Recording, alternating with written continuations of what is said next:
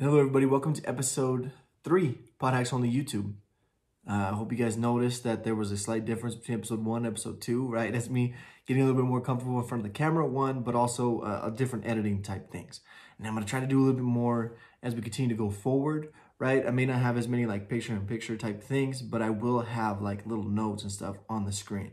And I've got a little bit different apps. I've watched YouTube tutorials, right, to figure out how to do even more as we continue to grow and continue to move forward. Please give me your feedback, all of it, everything. Even if you're just going to like dog on me for 20, 30 minutes or just like a long paragraph of just how much you just hate how I do things. I haven't received any bad reviews yet, so I mean that's a good thing. But if you have one, I'm not afraid to listen to them. But tell me like what I'm doing that you guys don't like, what I do that you do like. That's what helps grow the show, right? I go back and listen to them when I can, as much as I can, so that I can grow myself, right?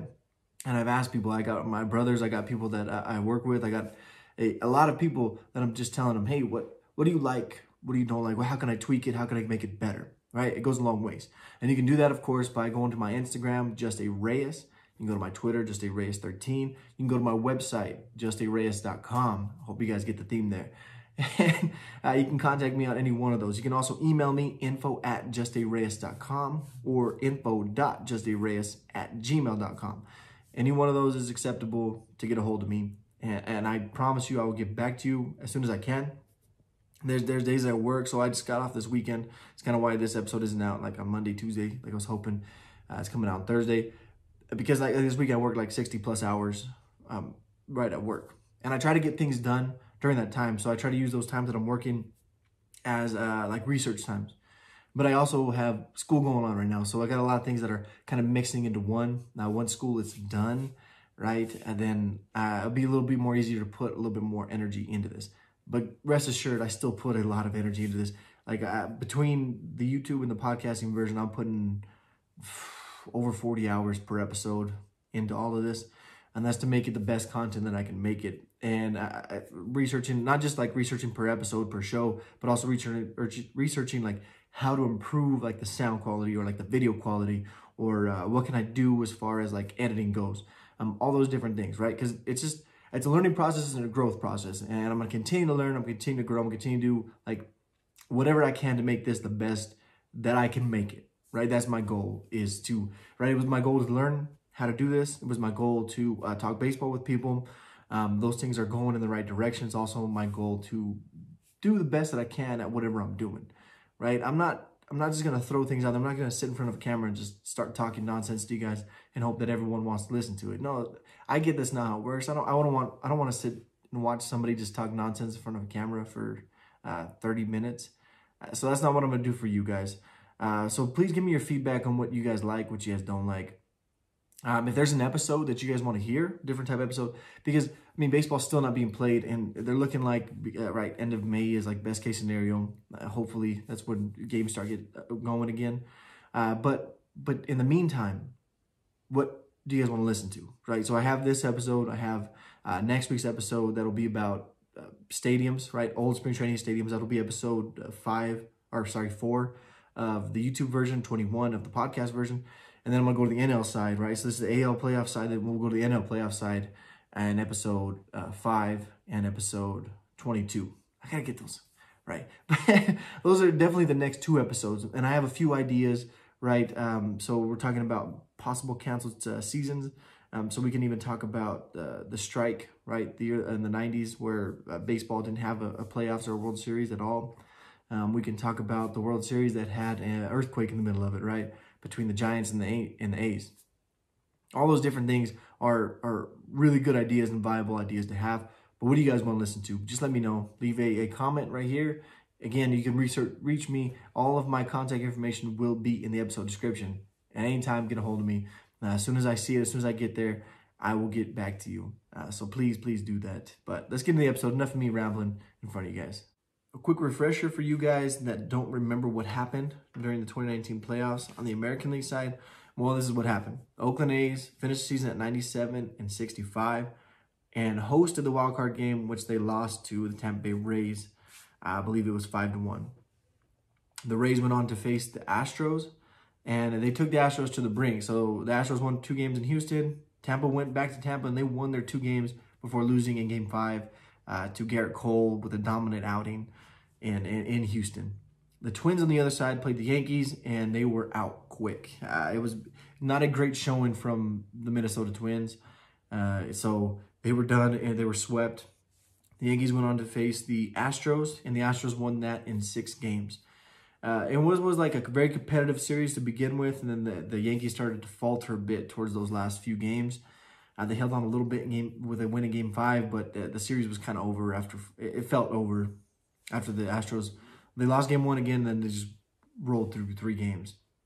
Astros went on to the World Series to face the Nationals, and they lost to the Washington Nationals in 7 games, with the Nationals winning all 4 games in Houston. That was the crazy part. They won all 4 games in Houston, and the Astros won all 3 games in Washington, which is the first time in sports history that a 7-game series, championship game series, was won by the road team on all 7 games. So that was a quick recap of what happened during the playoffs. We'll kind of cover it as we go over these different teams, but that's what happened during the 2019 MLB playoffs on the American League side.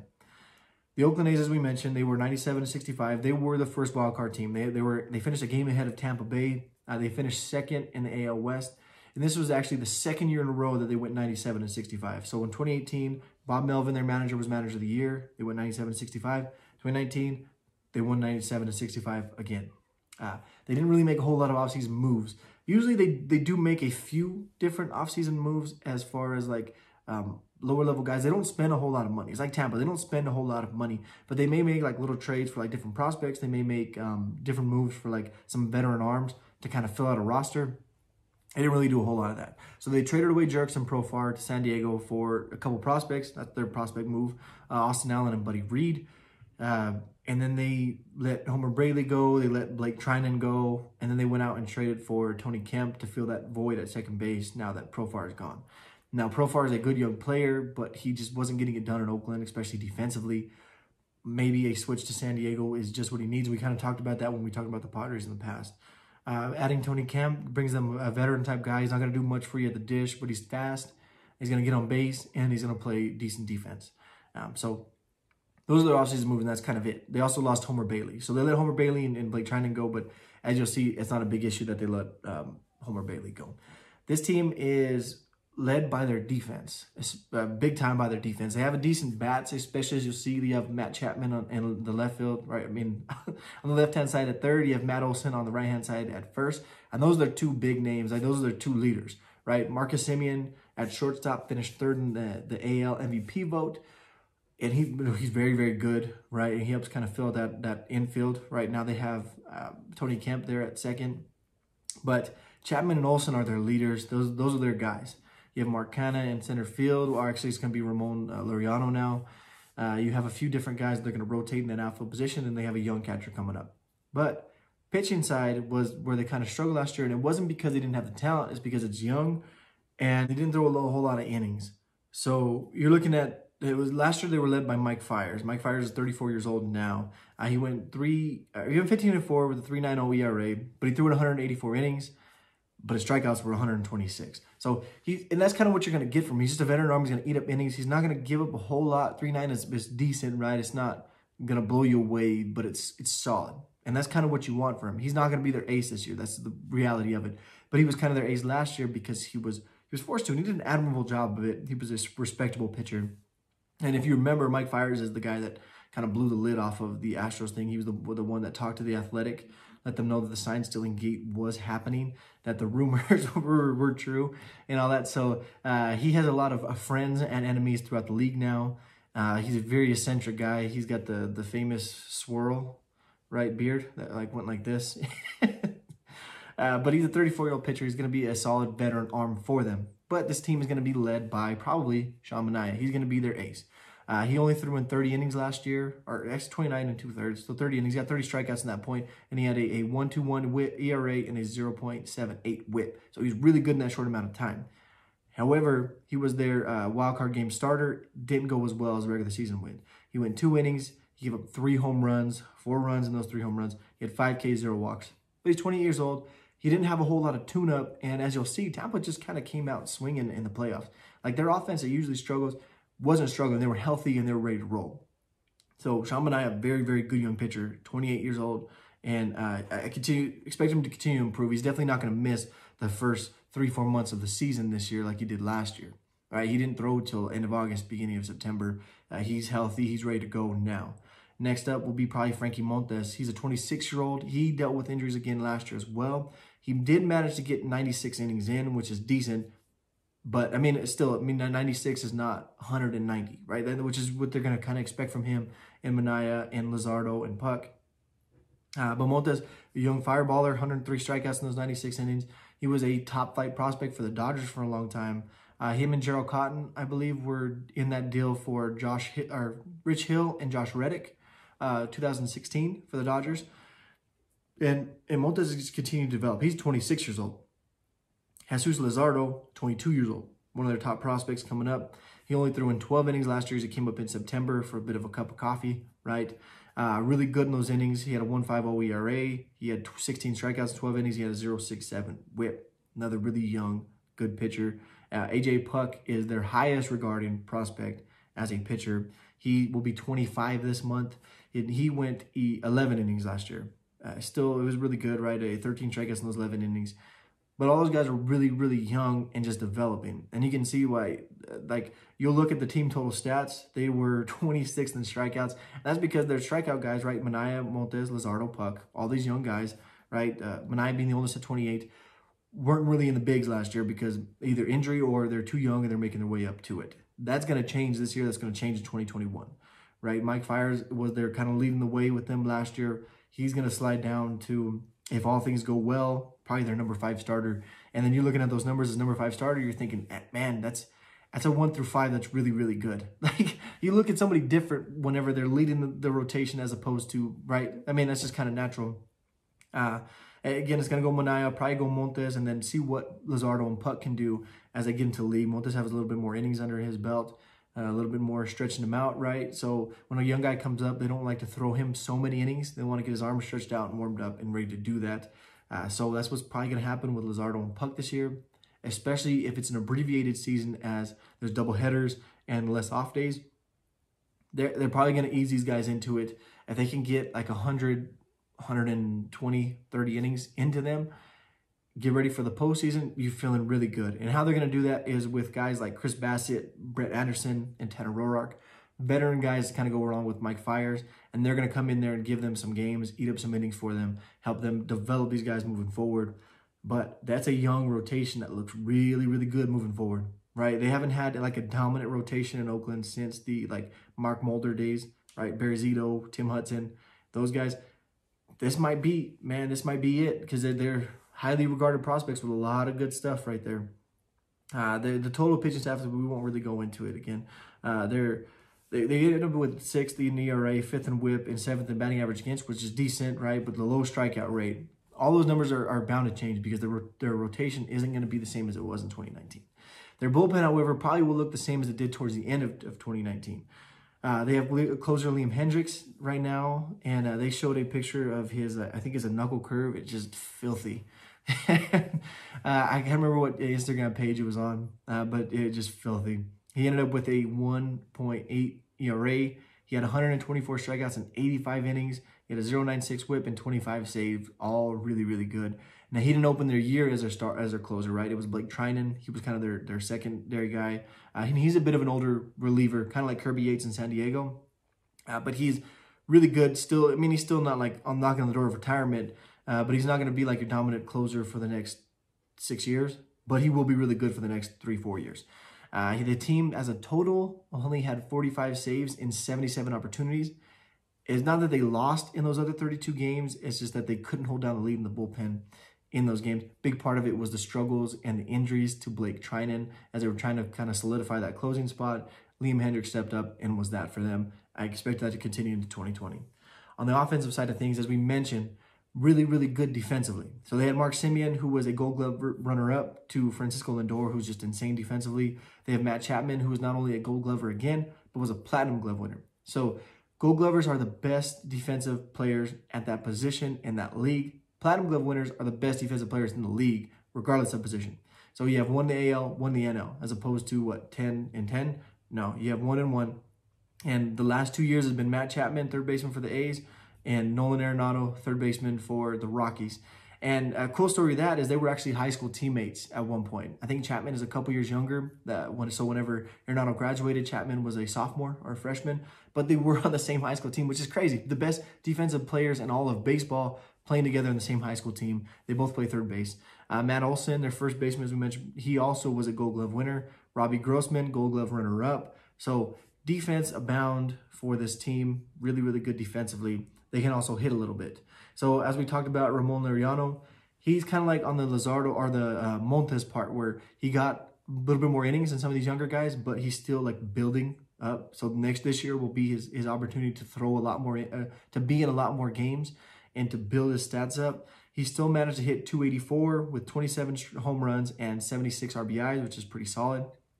Marcus Semien, as we mentioned, was third in the MVP vote. He had 25 home runs. He had an 892 OPS. His offensive numbers aren't going to blow you away, but you match them with offensive numbers, what he did in August, September, which stood out more, right? So his numbers at the beginning there were a little bit lower and then just got super hot towards the end. And that's what helped build those numbers up. He also just played great defense in this year. Chapman, not only does he play elite defense, but he'll hit 32 home runs, 83 RBIs. He has a 258 average. You want to see get up a little bit more, but it's still not bad for what he brings to the table everywhere else. Matt Olson will also hit you 37 home runs and 94 RBIs. And again, those are your two leaders, right? Chapman and Olson. If you're talking about the A's, you're talking about Chapman and Olson right now. Those guys are just studs on the corner of their infield. Mark Canha, another outfielder, as we mentioned, he's going to bounce around. He'll hit 26 home runs. Decent year for him. Chris Davis is a home run machine, usually 40 per year. Last year, he only ended up with 35 because of injuries, but still just a machine, man. I think it was 3 or 4 years straight of him hitting 248, 41 home runs, and 241, sorry, and 100 plus RBIs. And last year he went 236, 35 home runs, and 98 RBIs, so he didn't miss it by much. And a big part of that reason was he was hurt throughout the middle of the season, right? He had a big chunk of time in the middle of the season that kind of cost him. But he's a consistent DH, which is really good to have. And he's one of the better DHs outside of the guy we're going to talk about here soon from the Minnesota Twins coming up. But a really good DH. Robbie Grossman's also in that outfield. Plays, right? He was a Gold Glove runner-up, as we mentioned a little bit ago. Doesn't bring you much at the offensive side of the ball, but he does bring you really good defense. So you kind of deal with it. I mean, the rest of the lineup is good enough to where you don't need 1 through 9 to be elite. If he brings you a little bit more, right, he hit 252, if he can get that average up or be on base a little bit more, that's great for the rest of the lineup. Sean Murphy is a catcher. He ended up with 13 home runs and 42 RBIs, but he didn't have enough plate appearances or at-bats to qualify as having a full rookie year. So he's still a rookie coming into this next year. So that small sample size, you got to feel pretty confident about, right? He's supposed to be really good defensively. He hit 255, which is a decent average for a catcher, right? Catchers usually don't have elite offensive type years, but that's a pretty good sample size for a young guy who didn't qualify again for a full season. He's going to be joining those pitchers, Luzardo and Puck, trying to help bring them along. As similar A's, they've played together in AAA, right, as they developed. So it's a nice little piece for them there. Again, Tony Kemp's going to fill in, doesn't bring you much to the plate. Only 4 home runs last year, 20 RBIs. But he is going to bring you solid defense. He's going to bring you some speed. And similar to Grossman, right, if he can get on base a lot, he can bring that defense, and you're very happy with what he got because you have enough offense outside of those two guys to make up for whatever they lack. As a team last year, they finished 16th in average. Again, you can kind of see why. Those averages didn't even get up, right? They're elite guys. Semien, 270, 258 for Chapman, 254 for Olson. You'd like to see those things go up a little bit more. But home runs, they finished 5th. They finished 9th in RBIs, 10th in OPS, 24th in strikeouts. They don't strike out a whole lot. 10th in walks, so they walk more than they strike out. Again, with that pitching staff continuing to develop, these guys are young still, right? Semien's still pretty young. Laureano's really young. Murphy, their catcher, really young. Chapman and Olson aren't that old. Canha's not very old either. They're going to continue to get better. This is a very, very good Oakland A's team who is going to be challenging the Astros for years to come, right? If the Astros, unless the Astros falter, we'll kind of get into that in a bit. But they're definitely going to be there fighting for the crown this year for the American League West. GM, again, is Bob Melvin, won the Manager of the Year in 2018. He has been with the team since 2011, so he's been there a long time, and that's kind of what the A's do. And as you mentioned, the Rays, we'll get into it. They do the same thing. They kind of hold on to what they got, and they just let them develop and continue to grow. And that's been the kind of the MO of Billy Beane, the executive VP of baseball, who's been there since the 90s. He was a big part of that Moneyball type era, right? He helped kind of bring it along, and he's helped this A's team stay low on their payroll and continue to be competitive, and that's just what they do. Their GM is David Forst, but Billy Beane is kind of the main guy there. They are 24th in payroll, as you mentioned, keep it low, $86.8 million. And I want to say the league average is like $130.8 million, and I have it written, I think, for the Twins. So they're well below the league minimum as far as our median. As far as their salary goes, they don't pay a whole lot out. They still have a lot of room to improve there. They have the 14th ranked farm system, which is pretty decent, especially when you consider that Laureano did graduate from there, and they don't need a whole lot of spots filled in. And all three of their top 100 prospects, they have three of them, will be on the roster this year, right? Luzardo, Puck, Murphy. We talked about those guys. They will be in the lineup this year. They'll probably lose their rookie status, barring any sort of injury, knock on wood. So the team's going to continue to get better. They're going to continue to get younger. Yeah, but that'll do for the Oakland A's. Good team. They continue to get good. That's just the way it goes. One last note before we move on. They are moving on to a different stadium here soon, sooner than later. And hopefully a newer stadium means a little bit more money pumped into them, a little bit more revenue, and then they can continue to add to this team in free agency. They don't have to just rely on homegrown people. They can hold on to guys like Chapman and Olsen, all right, similar guys to like Josh Donaldson, as we'll talk about right now, that develop there and then they move on somewhere else. Maybe that new stadium kind of is a change in the guard for the Oakland A's. But let's move on. We'll move on to the Minnesota Twins. Minnesota Twins were 101 and 61 last year, and they kind of came out of nowhere in a sense because they weren't really good in 2018. The Indians just ran away with that division in 2018. Minnesota Twins come out of nowhere, won 101 games. Right, they finished first in the Central. The division series didn't go as well, so they bounced back. They had a kind of come out of nowhere regular season. They looked great, especially offensively. They were kind of elite offensively, and then the Yankees just kind of smacked them around. They went 10-4. They lost 10-4 in New York game 1, 8-2 to New York in game 2, 5-1 in Minnesota in game 3, and that was it. They were the first team out. They were the only team in the division series. They were the only series not to go to 5 games. They were the only sweep in the division series. And I believe they were the only sweep in the playoffs in general. So it just, they had to improve. And where do they need to improve? They need to improve upon the pitching side of the ball. So what do? This offseason, they do make moves, unlike the A's and the Rays we'll talk about in a bit. December 20th, they signed Alex Avila to be a backup catcher for them, kind of help their young catcher out. They went out and get Tyler Clippard. He used to be an elite reliever, but it's just a solid veteran reliever for them now. They go out and sign Rich Hill, an older pitcher, really good when he's healthy. He's supposed to be out until like July, August, which the way the season's going means he's not going to miss a whole lot. He's going to be there kind of towards the front half of the season, the front half of the season, opposed to like the back half, like they were kind of projecting him to be, which he still might be. Maybe this gives him more time to kind of rest up, but very, very good will help them as they go into the postseason. Homer Bailey came over from the A's. He had a decent year last year for them. We'll kind of go into his numbers a bit, but he's going to eat up innings. He's going to be a veteran type guy for them. They trade for Kenta Maeda from the Dodgers, another Dodger pitcher, right? They got Hill, then they get Kenta Maeda. They gave up Bruce Graterol, a top 100 prospect, to get him, but they went out and got a veteran pitcher to help this rotation. I mean, the rotation just needed the most help. They also go out and sign Josh Donaldson. We'll get into that in a second, but the rotation now boasts a really young guy, 26 in May. In a couple months, he'll be Jose Berrios. He'll be 26, so he's really young still. Very, very good pitcher. He ended up with 200 innings last year, which is good to see, so he's going to continue to build upon that, right? He's 25 right now. That innings, if he can be consistently 200, you feel really good because he has really good stuff. He had 195 strikeouts, so he was just under 200. That's going to want to improve. He had a 3.68 ERA, which is solid. That's going to improve as well. Game 1 of the division series against the Yankees, he wasn't bad. He only threw 4 innings, though. So he went 4 innings. He gave up 3 runs, but only one of them was an earned run. And he gave up 6 Ks and 3 walks. So it wasn't a bad outing. They just kind of pulled him early because it's the way the game rolled. In the postseason, there's a little bit quicker hook for starting pitchers. He gets the bullpen a little bit faster. It's kind of a sprint, right? As opposed to the regular season, it's supposed to be a marathon. Postseason is a sprint. And so you guys get less outings. So it wasn't a bad outing from Berrios. And it gives him a first outing in the postseason, something for him to build upon. The next guy up would be Jay Odorizzi. He came over from Tampa Bay a few years ago.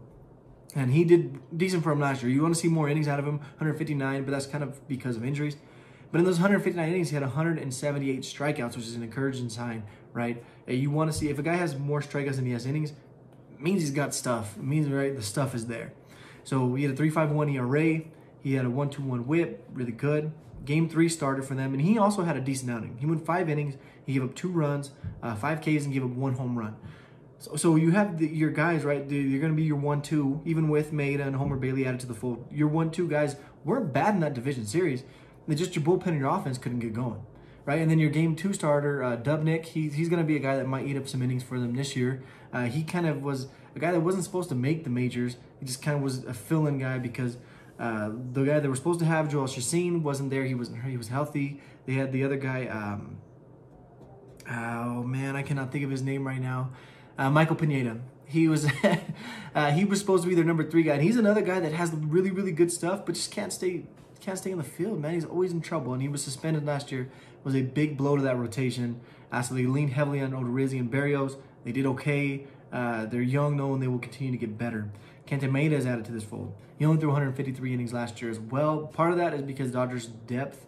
Every time a pitcher gets like a little bit of a nick or a bruise or something, they're able to kind of let him rest. They cut out their innings a little bit. And then they move him to the bullpen in September, in October. And he's really good in that position. But that's also why he wanted to leave. He was tired of being moved to the bullpen, even though he was just dominant there. He wanted to be a full-time starter. He wanted to be a starter, and this is his chance in Minnesota to do so. Still, in the bullpen last year in the postseason, and this is why the Twins are really intrigued by having him, against Washington, he went 4 2/3 innings. He only gave up a hit, only 1 run, and 7 Ks. He finished with a 0.21 WHIP. Actually, I'm sorry, he gave up no runs. So no runs, no walks, nothing. Just 1 hit. 1 hit and 4 2/3 innings and 7 Ks. Just dominant. Because his stuff is just nasty. When his breaking ball, as someone who's watched him for a few years now, right, came into the league in 2016, his breaking ball is hitting. He's hitting that strike zone, or he's getting that call with his slider and his curveball. He's unhittable. He's untouchable. He's very, very, very good when that thing is hitting, and it's hitting his spots. If he's off even a little bit, I've seen a game, and I can always tell what kind of outing he's going to have based on like the first couple batters. So if he's getting that call on the edge with his breaking ball, or if he's right, I mean, just this much. That's the difference in a lot of games for these pitchers. If they're missing by this much, and he was missing early, and he wasn't correcting it after the first batter or two, I knew it was going to be a long outing for him, and it usually was. If he was getting those calls early, if he was right hitting the spot early, he was going to be really good, and that's the way it kind of rolls for Kenta Maeda. And that's why he has a 4.04 WHIP or ERA, which isn't terrible, which is pretty good though, right? Especially when you have a 1.07 WHIP. So he has a higher level WHIP. He doesn't give up a lot of hits, doesn't give up a lot of walks. But if he's hitting his spot, really, really good. And that's why they're really intrigued by having Kenta Maeda there. Homer Bailey is a veteran guy that they brought in to eat up innings, right? Kind of what the A's do, kind of what the Rays do, kind of what the Yankees are going to have to do. They bring in Homer Bailey, a veteran guy. He had 163 innings last year. He had a 4.57 ERA.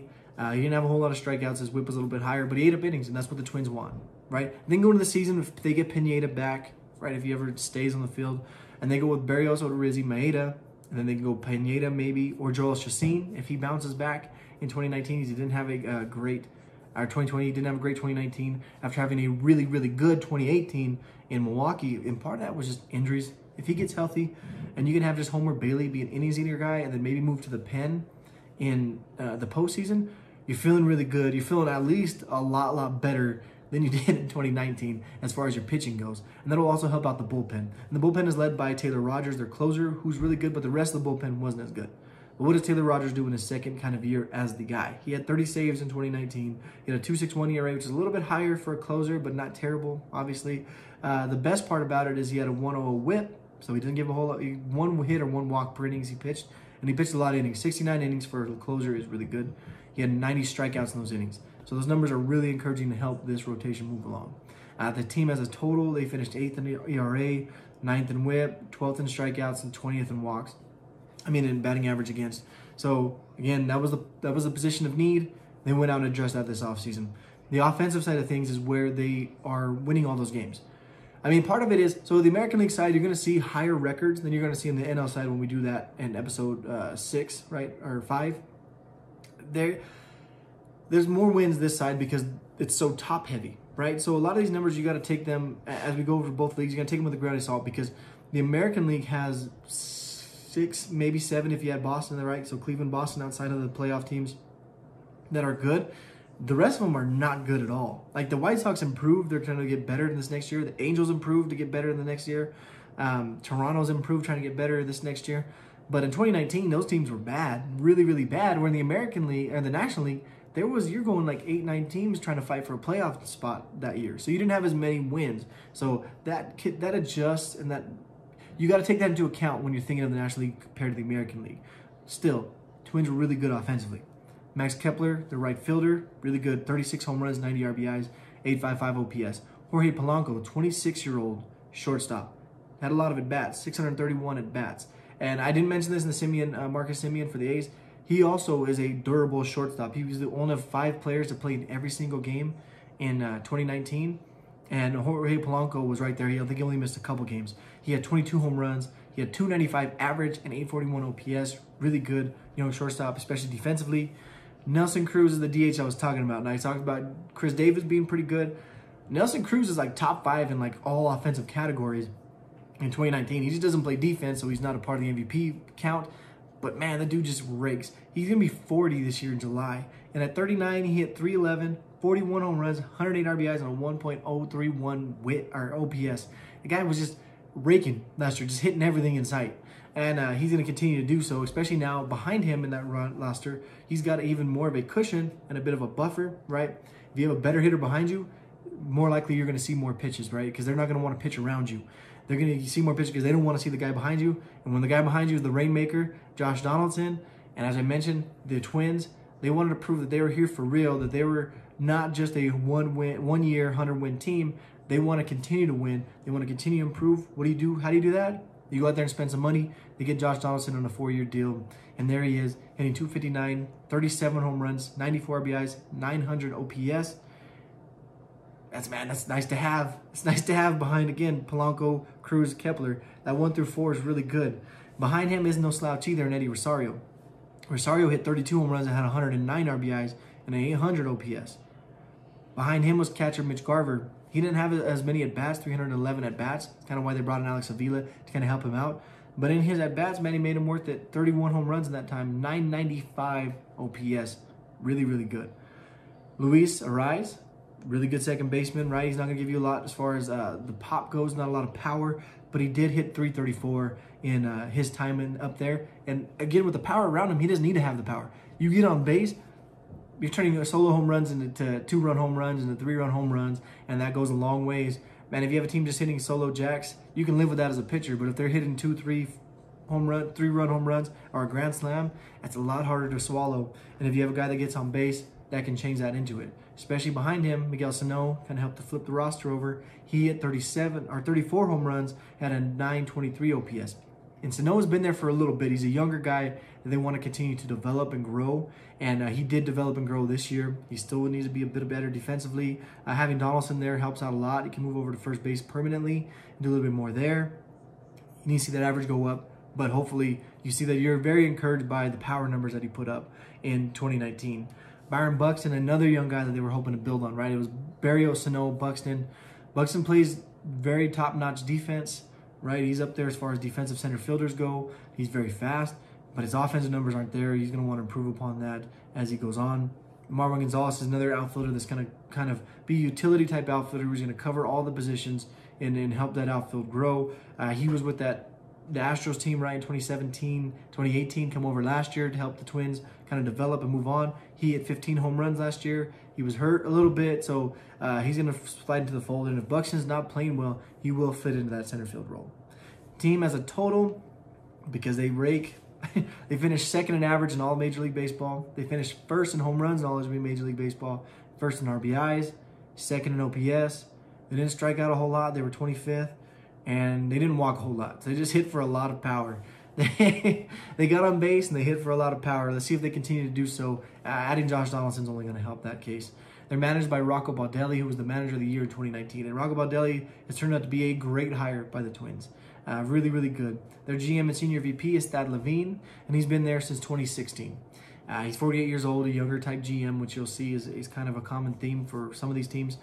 But he doing a good job, man. He's been there since 2016, and that's kind of when they started to turn the tide a little bit, right? You're coming out of the Joe Mauer, Morneau days. You wanted to move into a new type era. Thad Levine's done a really good job in helping them do so. As you see, this team is really good. They're 17th ranked payroll, 132 million. The league average again is 138, so they're just barely above league average. So they could theoretically go out there and get another player, especially when you consider they have the 7th ranked farm system. They have 4 top 100 prospects, so they have prospects to go out there and get a frontline starter. What happens in the National League East? That's the league to look at, because you have the Marlins, who are young but have really good pitching. Maybe they want to make a move.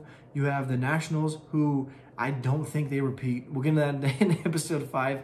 I don't think they're going to repeat. They have some really good pitchers. Maybe Patrick Corbin becomes available. The Mets, what do? Marcus Stroman's going to be a free agent next year. If they're struggling, do they move on from Marcus Stroman, give him a 1-year rental to the Twins? Be a great fit. What do they do with Syndergaard? I mean, he's not going to pitch this year, but maybe next year. Probably less likely for him, probably less likely for DeGrom. But Marcus Stroman, Steve Matz, those two guys could be 100% available if they start fading in that division. What about the Phillies? Jake Arrieta, does he become available? He's a kind of a veteran guy. Aaron Nola, if he doesn't kind of bounce back right away for the Philly and they kind of struggle a little bit, maybe he becomes available. I think the NL League is going to be the league to look at, because it's the deepest league and there's a lot of pitching to look there. Twins might make a move with one of those teams, 2020, depending on how the year kind of goes. They also have the number 9 overall prospect, shortstop Royce Lewis. It's going to be interesting to see what happens with him, because they do have a young shortstop who's really good already in Jorge Polanco. So what do? They move him to second base, move him to third base. Do they move Polanco to second or third? Do they maybe use Royce to get a top-line starter, just get that much more out there to get an elite guy instead of a guy that's towards the end of his contract, or a guy that's kind of struggling? Going to be interesting to see what they do there, but they do have some room to move. But let's move on from the Twins. We're moving on to the Tampa Bay Rays. Tampa Bay Rays finished with the worst record in the American League side, but I have them third here because when they got in the playoffs, right, they beat the A's, and then they did a lot better than the Twins did in the playoffs, and that's the reason I did that. I didn't go off record on this one. I went on how teams did. So they beat the A's in the wildcard game 5-1, right, in Oakland, and then they took the Astros to the brink. They lost 6-2 and 3-1 the first 2 games in Houston.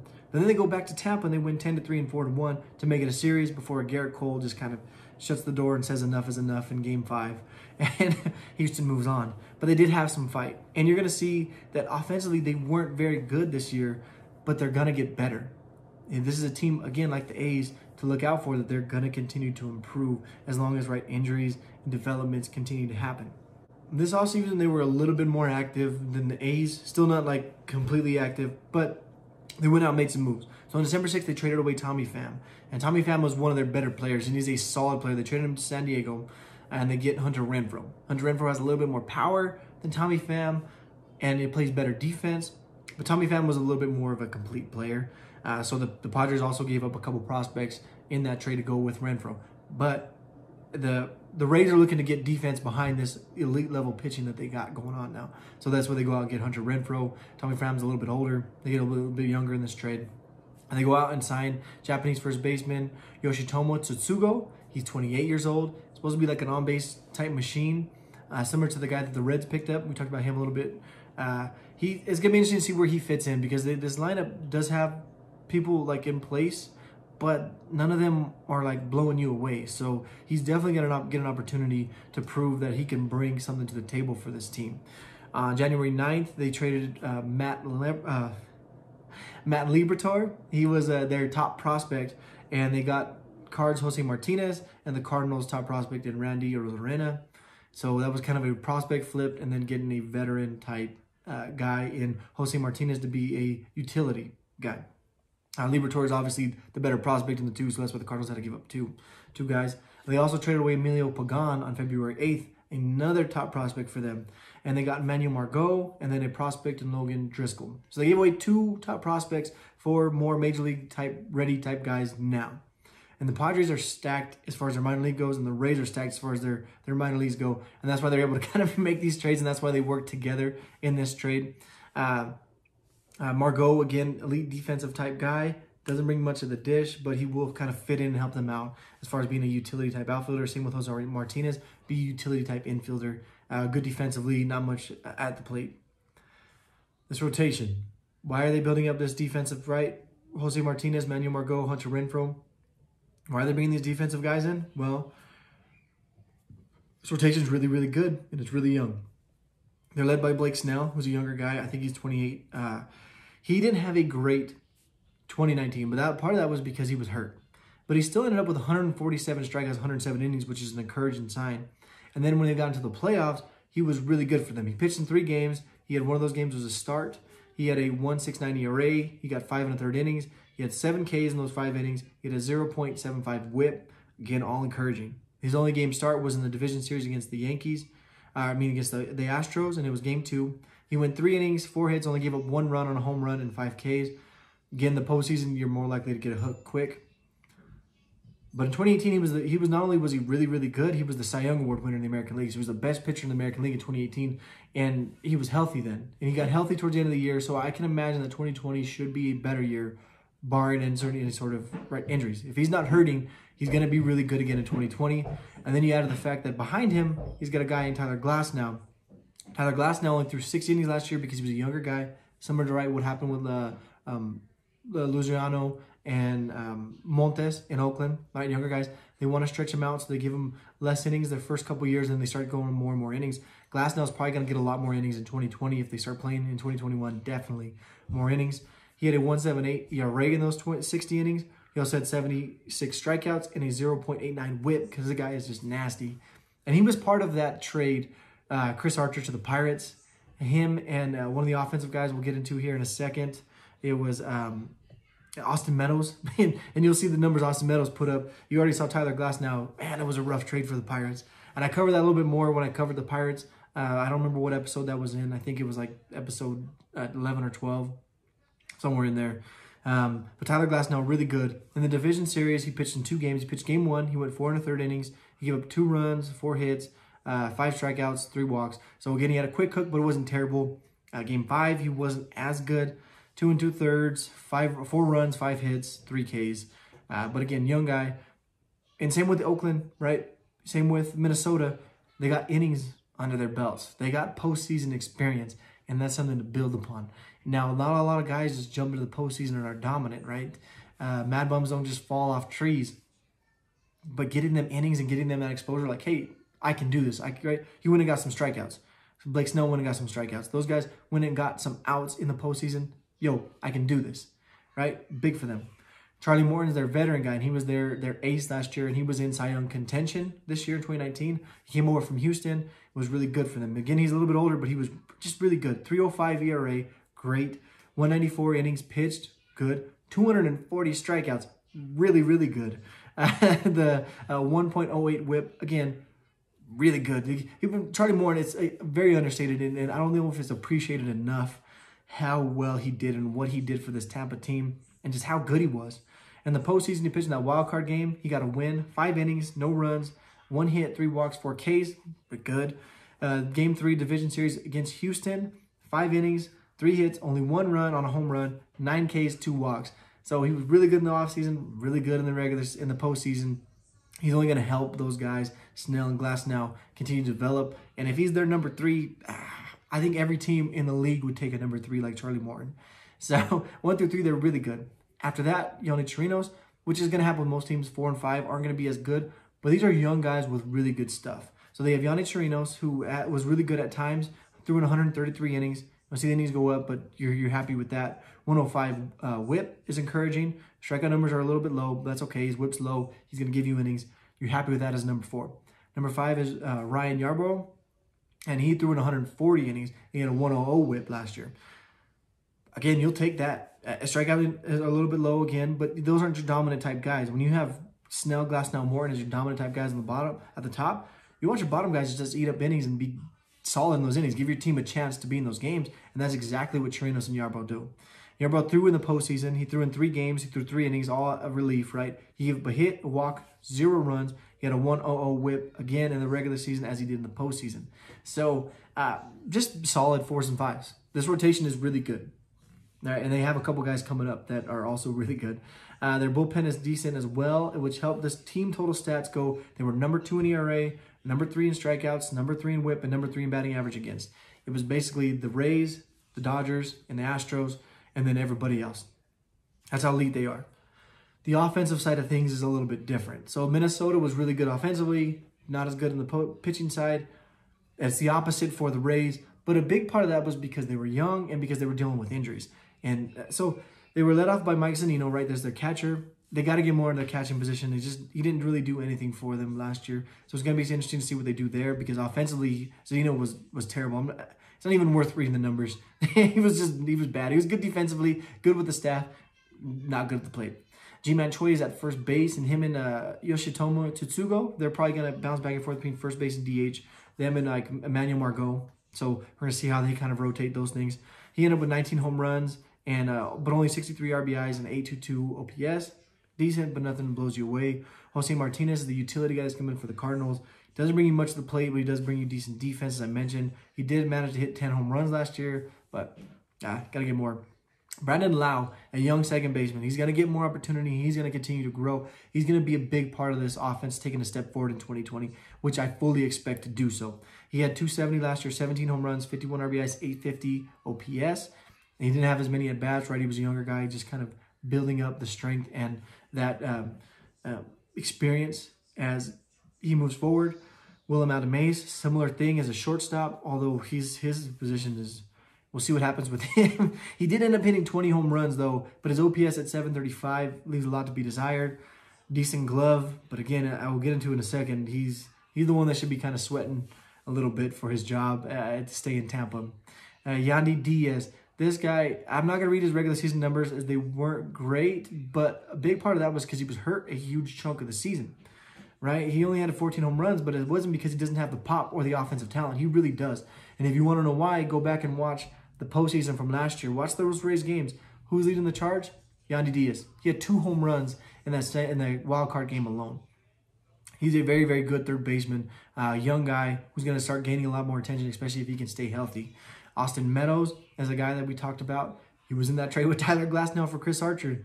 You want to know what he did? We saw what Glasnow did. He hit 291, 33 home runs, 89 RBIs, and a 922 OPS as a young right fielder. Played good defense. He's just going to keep building, right? Him, Brandon Lau, Yandy Diaz, and a guy we'll get into here in a second. They're going to help. Those 4 in that lineup automatically makes that lineup respectable. And they're young and they're going to continue to develop. Kevin Kiermaier's also there, but he doesn't bring you much to the plate. But he does bring you an elite defensive glove. He's similar to like Hunter Renfroe and Manuel Margot. So Kiermaier, Renfroe, Margot. Kiermaier hit 14 home runs. Renfroe hit 33 home runs, which just brings you the most pop out of those guys. Margot hit 12 home runs. But their averages go as this: 228 for Kiermaier, 216 for Renfroe, and 234 for Margot. You want to look at the OPS side of it? 676 for Kiermaier, 778 for Renfroe, 691 for Margot. A little bit of pop, but not much in there. But they're really, really, really good defensively. Kiermaier won the Gold Glove this last year. He also won in 15-16. And in 17-18, the only reason he kind of didn't win one or was like runner-up for them is because he was hurt those 2 years.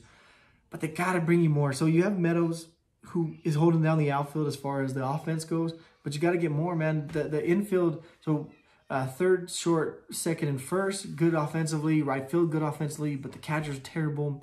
And your center and right fielder are terrible. So those guys got to step up a little bit more offensively. But I do expect this offense to be better than their numbers were in 2019. So they finished 12th in average, 20th in home run, 18 in RBIs, 13 OPS, 9 in strikeouts. None of those are good, right? Especially won't be for a playoff team. You don't see those for a playoff team. But again, they were young. They're going to get better. And a big part of them getting better, as I mentioned, they have the #1 ranked farm system in all of baseball. They jumped the Padres. And these rankings are from MLB.com, and they were done on March 9th. So they were the most recent updates for the farm system. And the Padres, again, they jumped the Padres. And they are led by shortstop Wander Franco. He's the #1 overall prospect in all of baseball. People are comparing him to Mike Trout level prospect. That's heady. Mike Trout is the best player to ever play the game. And so if you're getting even a little bit of comparisons to him, and it's not just a couple people comparing him to, that means a lot, right? And as I mentioned, Willie Ademays, he's got to be sweating his spot right now, because you put in Franco in that spot, and that offense, it jumps up automatically. But he's going to be a rookie this year if he does play, which I expect him. Actually, I don't imagine how they're going to keep him out of the majors for too much longer, just how good he is. So He's going to be up there pretty soon. Adam A's got to be sweating a little bit. They also have 6 other top 100 prospects. And in those 6, they have the number 15 overall prospect to go with the number 1 overall prospect. And this is Brendan McKay. And he's interesting because he's going to be up there this year. He is both a DH and a left-handed pitcher. He is really similar to Shohei Ohtani. May not play the elite type defense that Shohei Ohtani plays in right, but he can hit for you and pitch. So, two-way player, very interesting to see what they do there. Their offense, again, with Brandon McKay, with Franco, it's going to continue to improve. Those numbers aren't going to be as bad. And if you consider that rotation is still young and still getting better, Rays, I would, if I was a Yankees fan, if I was going to be nervous about any team, it's going to be Tampa Bay Rays. That team is really good, and they're going to continue to get better. They have the 27th ranked payroll at 59, and they are similar to the A's in the sense where they keep a payroll low. Part of it is because they don't have great facilities and great fan showing up and ownership. And that's going to change for both those because the stadiums they're going to get new stadiums. They're going to end up with different locations. They're going to end up doing something different. The talks right now with the Rays is they're going to play half their home games in Tampa, half their home games in Montreal, and that's what they're trying to do right now. I don't like it. Most of baseball doesn't like it, so I don't know if that's going to get approved or not. So they may look at maybe just moving to a new stadium in Tampa because they're right there in St. Petersburg right now. Maybe they move closer to Tampa, maybe around the area that the Yankees spring training facility is at. Maybe they move in more toward Orlando. Maybe they move up. Maybe they go to Tennessee, like Nashville area. Maybe they go to Charlotte, North Carolina. Those are all viable options. Or maybe they just go permanently to Montreal. If those things happen, they probably end up with new ownership. And if they add to this payroll, $59 million is super low. Right? 130 is the league average. That's the median for the league. They're at 59.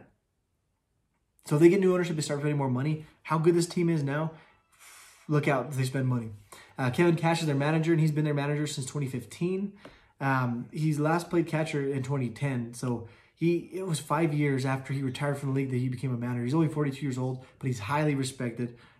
He's going to continue to grow. He does a great job managing this team. Eric Neander is their new GM, and he's just another executive in a long line of just elite level executives coming from the Andrew Friedman branch. We're going to talk about another guy that came from this in this episode, right? The Red Sox, their new GM is from the Rays. The Yankees, the Dodgers obviously have Andrew Friedman, who's from the Rays, and they just pump out elite level executives. It becomes a little bit unfair at times. But that's what they do well, man. They have executives, and they spend low, and they keep them prospects really good. So look out for the Rays. As I mentioned, we're going to skip the Juicy Gems for the YouTube version. This episode already went really long for the podcast version, and I'm trying to keep it down for the YouTube version. Probably not working, but here we are. Let's move on to the Yankees, and that's what the hat is for, the Yankees. I get a lot of... people give me a hard time. I've always been a Dodger fan, long-time Dodger fan, but I wear different hats because I love baseball in general. I pay attention to all teams. I don't just pay attention to the Dodgers, and I think that's kind of what leads me to do well at this, is that even though I have a favorite team, I don't favor them. I'm realistic about things. And there's a lot that I like on every different team. Like, I really like the Rays. I've always liked the Rays. I really like the A's. I can find a storyline and a player on every single team that I like and that I've watched. Even the Giants and the Diamondbacks, even though it kills me at times. But I do own a lot of different hats because I love baseball in general. So we're in the Yankees hat because we're going Yankees. This is the Chicken Nuggets. This was my little girl's softball team for her first year softball last year, T-ball. We coached them. They wanted me to pick the name. I went with Chicken Nuggets. They came out with this design. I liked it a lot. So I'm going to rep the Chicken Nuggets today for all the little ones that I coached last year. It was a lot of fun. But let's talk about the Yankees. In the podcast version, I went at length about the Yankees. I tried to cut it down. It was hard to. I'm going to try to cut it down here. If you want more Yankee content, I do cover a lot more in the podcast version. But let's get into this. They swept the Twins, as we talked about. They lost to the Houton Astros, though, in the ALCS 4-2. They won Game 1 behind Masahiro Tanaka 7-0. But then they lost games 2, 3, and 4. 3-2, 4-1, and 8-3. They won Game 5 in New York, 4-1, and then they lost Game 6, 6-4 in Houston. Their offseason acquisitions, they needed help, and the pitching side of things. So what do? They go out and get arguably the best pitcher in all of baseball. Right? For me, it's between him and Jacob deGrom. Like, if I had to pick a pitcher to start a team with right now, and I'm looking to win right now, it'd be either Garrett Cole or Jacob deGrom. If I ended up with like a guy like Jack Flaherty or Walker Buehler, or you know what I mean, I wouldn't be upset. But those are probably the first 2 picks would be DeGrom and Garrett Cole. They signed him to a 9-year mega deal. They also go out and get Nick Tropiano and Chad Bettis. They signed them to minor league deals. And the reason they did that is you'll see they have some injuries to deal with. They got a little bit older pitching, and you need these guys. As I mentioned, the minor league deals are a little bit more than minor league deals at time. And you sign these guys to eat innings. You need veteran pitchers. I don't care how good young pitchers you have. I don't care if you feel like you have 3 through 4 locked down, solid. You need to have veteran arms because they're going to get nicked up over the length of a season. 162 games is a long time, and if they're not 100% right, you want to let them rest so that when it comes to September, right, August, September, October, you want them to be healthy. So you bring in these older guys, Tropiano, Chad Bettis with major league experience that can go out there and get you outs. That's where they go and sign these things. So they bring in really 3 pitchers to help them get through the 2020 season. They also bring in Chris Iannetta to give Gary Sanchez a little bit of a spell. He's a little bit better defensively, Iannetta is. So they bring him on a minor league deal. They did, however, lose some people. So they lost Didi Gregorius, which he was hurt all of 2019, and Gleyber Torres is becoming just a superstar, just a stud shortstop for them, which everyone kind of figured would be the case anyways. But he's a veteran guy in that clubhouse and on that roster. So he will be missed. Edwin Encarnacion is probably be their DH type guy, just a power hitter, one of the better DHs in the league. He's gone. Dylan Betances, who meant a lot to the bullpen, and we'll get into that in a second, he's gone. CC Sabathia retired. He didn't do much for you in 2019, but hats off to CC Sabathia. I've always had a lot of respect for him. He had a great career. Hope you enjoy your retirement. And then Cameron Mabrin, a defensive kind of just fill-in outfielder. But they're kind of stacked at outfield, so those ones don't matter as much as like Encarnacion and Betances probably be the 2 biggest hits for them in 2020 moving forward. This rotation is led by Garrett Cole, as we mentioned, one of the best pitchers in baseball. He had a 2.50 ERA last year. He threw in 212 innings, and in those 212 innings, which is already high, he had 326 strikeouts. That is insane. That's crazy. 326 strikeouts in 212 innings. That's, I mean, again, it's just, those numbers, I've listed a lot of numbers in the past. Those you guys should at least know by now that that's not normal. And to add to it, he had a 0.89 whip.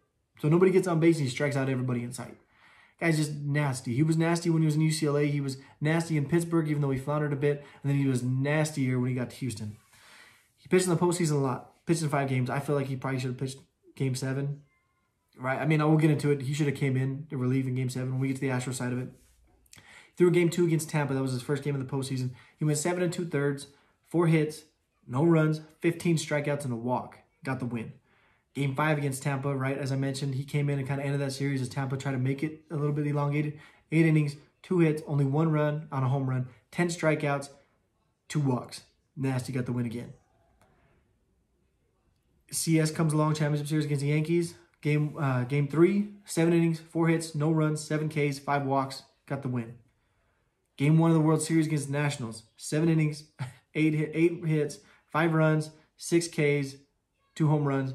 It was his worst outing of the postseason. Still ended up going 7 innings, but got the loss. Turns around in Game 5. Things a little bit different, right? You don't get Garrett Cole twice. He goes 7 innings, 3 hits, only 1 run on a home run, 9 punchies, 2 walks. Got the win. So his total for the postseason, he was 4-1 with a 1.72 ERA. He threw in 36 innings, had 47 strikeouts, had a 0.87 whip, and 11 walks. He just did the same thing he did during the regular season. He struck out a lot of people and didn't let anybody get on base. Didn't give up a whole lot of runs. So Garrett Cole, just nasty. Again, I think he should have probably came in Game 7. The Astros may have won. Solidified that dynasty, right, of winning 2 out of 3. Anyways, James Paxton's the next guy on the list. He's hurt. He was going to be hurt to start the year. But because of the delay in the season, the Yankees are probably the one that benefits the most, one of the teams that benefit the most, and that they can get healthy. James Paxton, they say, is healthy, so he should be there towards the beginning of the season. He had a 3.82 ERA last year. He only threw in 150 innings because he just has been a career of not getting as many innings as he should with the talent he has. 186 strikeouts in those 150 innings. But if he can finally get a year where he gets 200 innings, you feel really, really good because the stuff is there. The stuff has always been there. In the postseason, he goes Game 1 against the Minnesota Twins. He gets a no decision. Only throws in 4 2/3 innings. Gives up 3 runs and 2 home runs, but he has 8 Ks and a walk. So a solid outing. You get quick hook in the postseason, we talked about. Game 2 against Houston gets a no decision, only throws in 2 in the third inning, although he only gives up a run. Again, depending on what the postseason dictates, it's hard to gauge these numbers unless you're like a DeGrom or a Cole or a Kershaw, Jack Flaherty, those type guys. You get a little bit more leash. Everybody else, if you're not just consistently a stud, you're going to have a quicker hook in the postseason. It's just the reality of it. Game 5 against Houston was his best outing in the postseason. He goes 6 innings, gives up a run, 9 Ks, 4 walks, and gets a big-time win in Game 5, sends them to Game 6, kind of extends the series, gives the Yankees a little bit more life before the Astros win that game and go on to the World Series. Masahiro Tanaka is the other guy. So during the regular season, he's not going to do a lot for you, but he's a solid number 3, number 4 if they have Montgomery healthy or if Severino is there. He's out. Severino, obviously, he's out with Tommy John. He would be their number 2. They're kind of co-ace there. But he's out for 2020 and maybe the beginning of 2021. We'll see how it kind of develops and how his rehab goes back from Tommy John. Again, regular season, 182 innings for Tanaka. You like it. His ERA and strikeouts were higher ERA, lower strikeout totals. But I mean, he's just a veteran guy who's going to eat up innings for you. Game 2 against Minnesota, this is what he does in the postseason. This is why you like Tanaka the most, is because in the postseason, he's just a different pitcher. He's just really good. He's better in the postseason than he is in the regular season. That's the reality of it. Game 2 against Minnesota, 5 innings, 1 run, 7 Ks, and a walk. Gets the W. Game 1 against Houston, 6 innings, no runs, a hit, 4 Ks, and a walk. W. Game 4 against Houston, 5 innings, 4 runs, 3 earned runs, and a home run, a K, 2 walks. His only loss. But he is, I mean, again, 5 innings, 6 innings, 5 innings. You love that. You love that from your number 3, number 4 guy in the postseason. Jay Happ's going to be another guy that's there. He's just going to be there to kind of eat up innings. He's going to be like Tropiano. He's going to be like Bettis. You just need a guy that's going to eat up innings so you don't wear out that bullpen. You don't wear out the rest of your starters. He threw in 161 innings, so that's good. You'll take that again in 2020. He pitched in 3 relief games during the postseason, and he was decent there. He had a 2.45 ERA, 3 2/3 innings. If he does make the postseason roster, that's probably where he's going to be at again, is in the bullpen. Jordan Montgomery had Tommy John surgery last March 23rd. He was a highly regarded prospect, and he is really well thought of. Before he had that Tommy John surgery, what does he look like? Does he need to be stretched out? Is he going to be able to give you the innings? Is he going to be healthy by the time postseason comes around? Because if he's healthy and throwing his good stuff, he alleviates a lot of the stresses that you have coming into the season, thinking about what does Paxton give you as far as his health? What does Tanaka give you as far as his age? What does Happ give you? What does Tropiano, right? Because you know what Cole's going to give you. What does everyone else give you? The bullpen. Okay, so for a long time, people, Yankees fans and baseball say, yeah, we're not worried about the rotation because the offense is going to hit and that bullpen is just so lights out. It's going to alleviate a lot of pressure. I hate to break it to you. The bullpen finished 9th in ERA last year in 2019. It's just not elite. That's just not elite. I'm sorry. They had a 4.08 ERA. That's not elite. It's not. They have elite level arms as far as stuff goes. Those numbers are not elite. I don't know what else. You know what I mean? You still have questions as far as that goes, but you have the stuff there. Matt Chapman or not Matt Chapman. Aroldis Chapman, elite level closer, right? All-star closer, one of the best closers in the league, if not the best closer in the league. He's still there. Zach Britton used to be one of the better closers in the league, but he's kind of getting older. See what he brings. Still got really, really good stuff. Chad Green, he's inconsistent a little bit. He'll give you a little bit more innings, though. He'll go like as a starter for you at times. He's still there. Tommy Kahnle, who was really good for the Nationals for a few years, bounced around, is in New York, really good. He's still there. Adam Ottavino, coming over from the Rockies, nasty slider, got the stuff. He's still there. They don't have Betances, though. Betances was that elite guy that went next to Chapman. They don't have him there, and it did affect him a bit. You can't say it didn't. He didn't throw in 2019. Look at that ERA was the lowest it's been since 2007 when they finished with a 4.37 ERA. That bullpen isn't elite anymore. And that's what leads to the pitching staff being 14th in ERA, 5th in strikeouts, 9th in whip, and 11th in batting average against. Now, adding a guy that's just that good in Garrett Cole changes a lot of this, right? I mean, if you're going to add one person that's going to fix your staff, Garrett Cole's that person, right? So getting him is going to do a lot of wonders for him. He's going to eat up a lot more innings, going to help out that bullpen, right? Signing these other guys, Montgomery being healthy, Paxton being healthy, will help out that bullpen. But the reality is the bullpen's getting older and they need to be better because they still have a lot of question marks in the pitching staff. You can be top level, but if those guys aren't healthy or are throwing their best stuff, you can't just have one pitcher, right? You can't have just like one starter and one closer and expect to win a postseason series, especially a 7-game series against teams with a little bit more depth. So that's going to be, if there's going to be one Achilles heel for the Yankees, it's still going to be that. The lineup, on the other hand, is really good. Bronx Bombers. This is the Yankees. What do you expect? Gary Sanchez, their catcher, has some issues defensively. Good arm, throwing people out, but some other issues. But he's going to hit for you. Not going to hit for average, 232 average, but he's going to hit 34 bombs, right? 77 RBIs, 841 OPS, solid. Luke Voigt, he had a little bit of injury last year. He's going to get a little bit more exposure. Meathead, looks like your prototypical Yankee. He had 21 home runs, had 842 OPS in a short amount of time. You're really good at the plate. DJ LeMahieu came over from the Rockies. People always say, well, Rockies hitters can't hit outside of Coors Field. Well, DJ LeMahieu, what did he do in New York? 327 average, 26 home runs, 102 RBIs, 893 OPS, and was in the MVP discussion for much of the year. Gleyber Torres, as I mentioned, came out and made himself a full-fledged superstar at shortstop. 278 average, 38 home runs, 90 RBIs, 871 OPS. Really, really good. Gio Urshela, he came in and stepped in because Miguel Andujar, who was supposed to be their everyday third baseman, he gets hurt. In comes Gio Urshela, 314 average, 21 home runs, 74 RBIs, 889 OPS. Solid. Clint Frazier, young guy, prospect, highly regarded prospect, so he's going to get a little bit more time to play this coming up year, depending on what some of the other guys do. He hit 12 home runs, 806 OPS in a limited time. He's going to get a little bit more exposure. Brett Gardner, the veteran type guy, got a lot more playing time with a few of these outfielders getting out. He hit 28 home runs, 829 OPS. He's not getting any younger, but man, dude just keeps putting up solid numbers for you. Michael Tauchman, as we've talked about, the Yankees got him for a used soda machine from the Rockies. No, a reliever that hasn't done anything for the Rockies. They come and get Tauchman. Tauchman hits 13 home runs, 865 OPS in relief of some of these outfielders. It's the same thing with, so Gio Urshela, they got him from nothing from Toronto Blue Jays. They go out and they get, who was it, Gleyber Torres. The reason they got, and I've talked about it in the past episodes, they get Gleyber Torres. They trade Aroldis Chapman for the Cubs in 2016. Cubs win the World Series. Gleyber Torres is the #1 prospect in all of baseball. They get Gleyber Torres. Chapman wins the World Series, plays half a season in Chicago, and then signs back with the Yankees. So they rented Chapman to the Cubs for half a season, and they get Gleyber Torres in exchange. And it's just unfair on how they get some of these guys. You got to give your hats off to Brian Cashman, who's been their GM since '98. He was their assistant GM in '92, and he's been with the team since '86. Been there forever and just continues to get it done.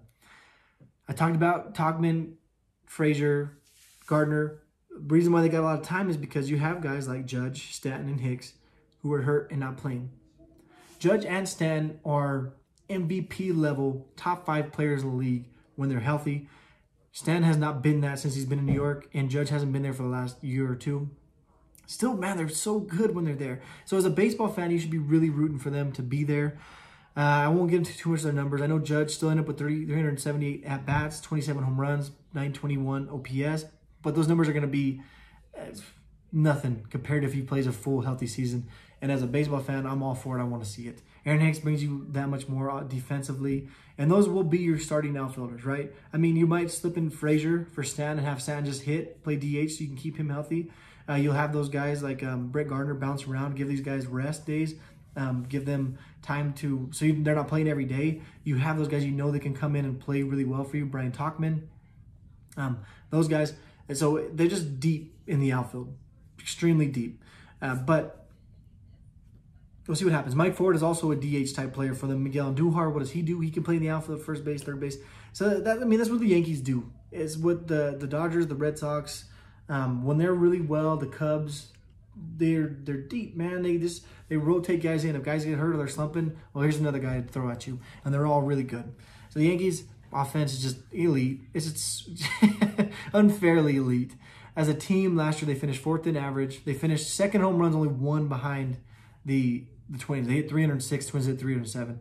They finished second RBIs. They hit 904. The Twins, I think, hit 905 or 906. So they were right there as well. 3rd in OPS and 14th in strikeouts. They don't strike out a whole lot. They're led by manager Aaron Boone, who is entering his 3rd season as a coach. Very, very, very highly respected. Hit one of the biggest home runs in Yankees' recent memory. I think it was like 2003 when he ripped it was the year before the Red Sox won the World Series, I believe. Hit that towering home run off of Wakefield in the postseason. He's known for that. But again, highly respected. Brian Cashman, as we talked about, been with the team since '86. And no surprise, they have the highest payroll in all of baseball at $246.1 million. Not only is it the highest in all of baseball, they're $27.2 million higher Then the next team, which is the Dodgers, they spend a lot. They spend a lot of money. 27.2 million is almost what the right. It's like almost half of what the Rays spend on their total roster. It's almost like exactly what the Marlins spend on their roster, and that's just the difference between them and number 2. They are over 100 million above the mean, the median payroll for the league. They have the 22nd ranked farm system, and then a big part of that is because they've graduated a lot of people into the majors, right? Gleyber Torres, some of those guys, they're not there anymore. They were highly regarded prospects that helped them be a higher ranked farm system.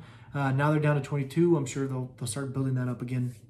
They have 3 top 100 prospects, the highest of which is Jason Dominguez, an outfielder, number 54 outfielder.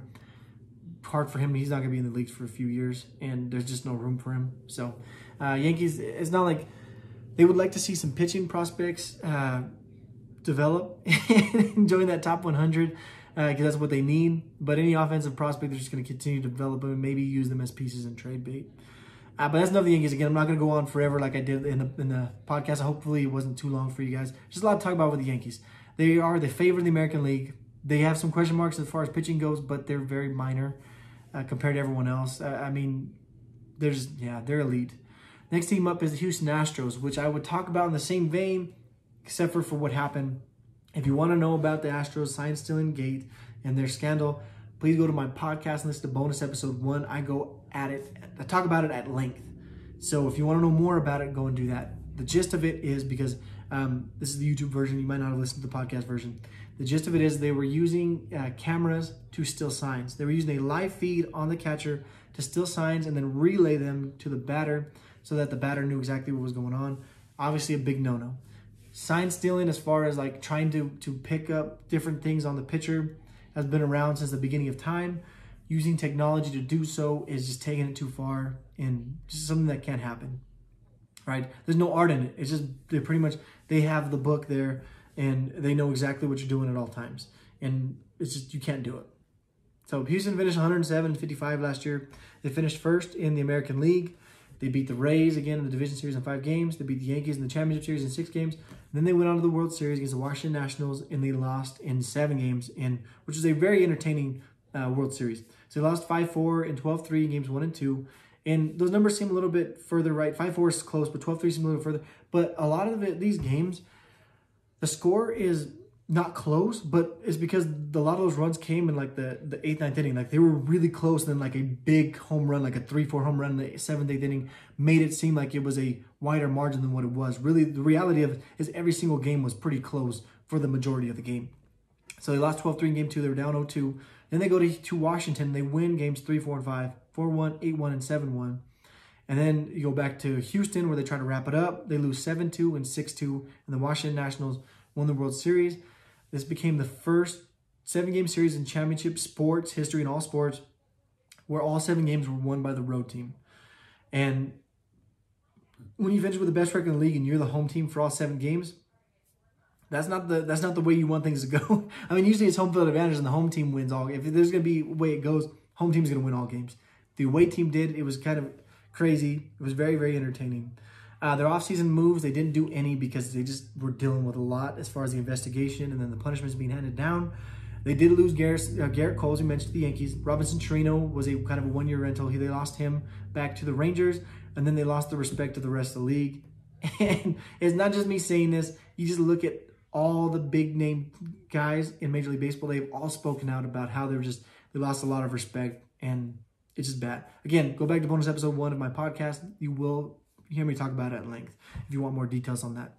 This rotation lost Garrett Cole, the best pitcher in baseball, but they're still really good. They got Justin Verlander, 37 years old, but he ain't slowing down at all. He went 21-6 last year. He had a 2.58 ERA. He threw in 223 innings, which is a lot, and had 300 strikeouts. Man, having him and Garrett Cole last year was just unfair. He had a 0.80 whip. How this team lost at all in the World Series is beyond me. Just the Astros hot at the right time. That's the one thing that can happen to stop a Verlander Cole train.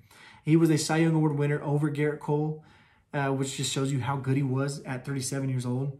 He pitched in game 1 against Tampa, 7 innings, a hit, 8 Ks, 3 walks. And as you're going to see, he wasn't as good in the postseason, which could be a question for them moving forward.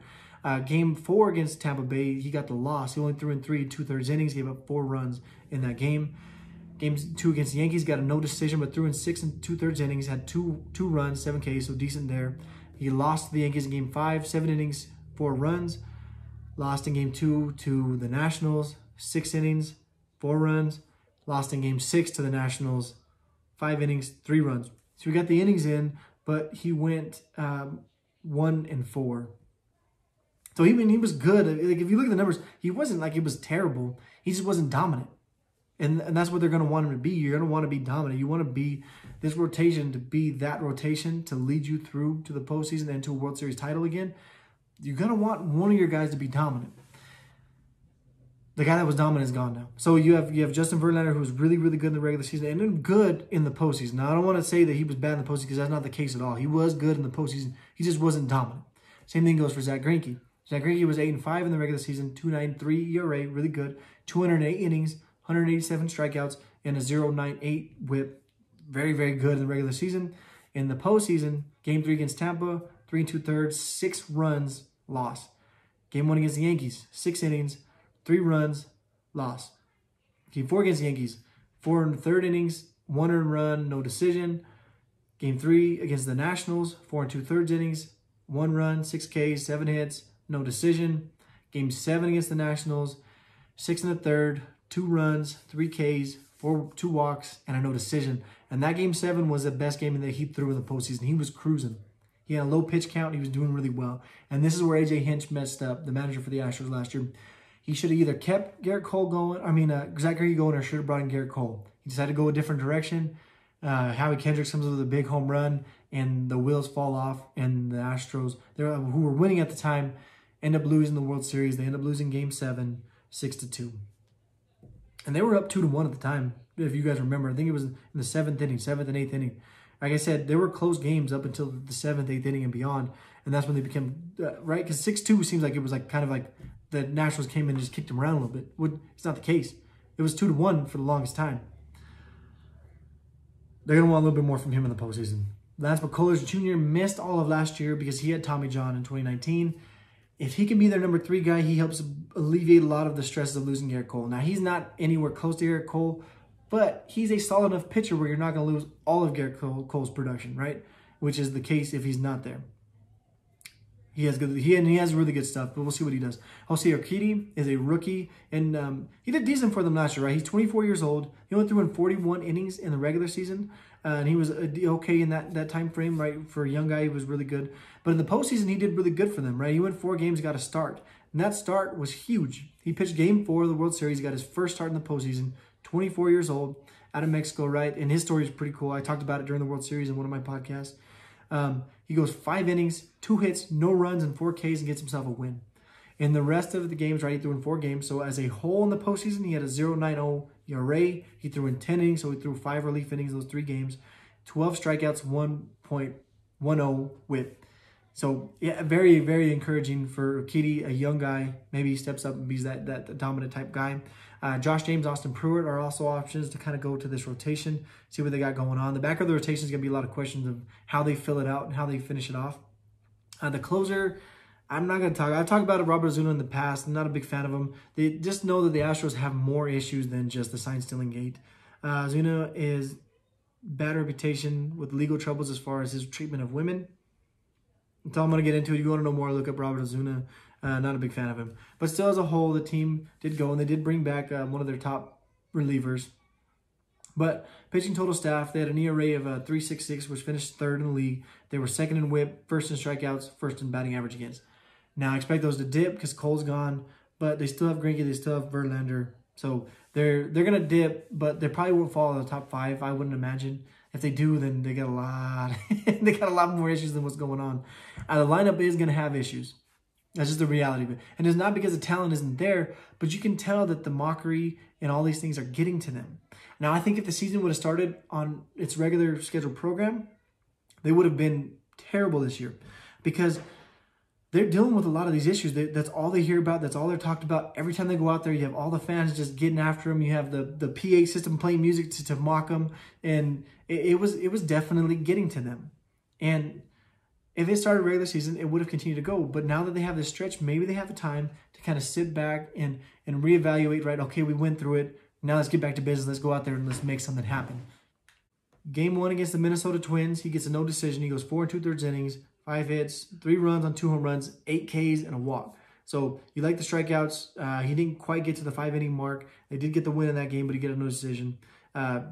Solid, but not lights out. Game 2 against Houston, only 2 1/3 innings, but he only gave up 1 run on 5 hits. Again, the postseason is just different than the regular season. Like if it's the way the game goes, you may get a quick hook. And if you're not like consistent and dominantly consistent, like guys like Garrett Cole, Justin Verlander, Clayton Kershaw, Walker Buehler, Jake Flaherty, they're going to get a little bit more leash in the postseason compared to really everybody else, right? Luis Severino when he's healthy for the Yankees. And you got to remember that Luis Severino, he pitched a little bit last year. He came in towards the postseason, didn't do much in the postseason, and now he's having Tommy John. Will not pitch in 2020. Will probably be out for maybe the start of 2021, depending on when his rehab kind of goes and how his arm reacts to it. But you're going to get a quicker hook in the postseason. Game 5 against Houston was his best game of the postseason.